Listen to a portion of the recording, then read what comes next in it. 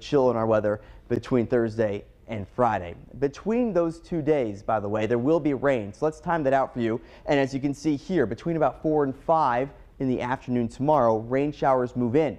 Those showers will continue overnight, could even hear a rumble of thunder. And then by Friday morning, we begin to see that rain taper off, but that's as the front comes through. It dries us out, but it cools us off too. And with the wind chill throughout the day Friday may not get above the low 30s. It'll certainly be a colder day and it will lead into a colder weekend as well. But we also get more sun this weekend as we dry out once again. And the good news is it's that time of year when temperatures can fluctuate. We should be back to the 50s again by the start of next week.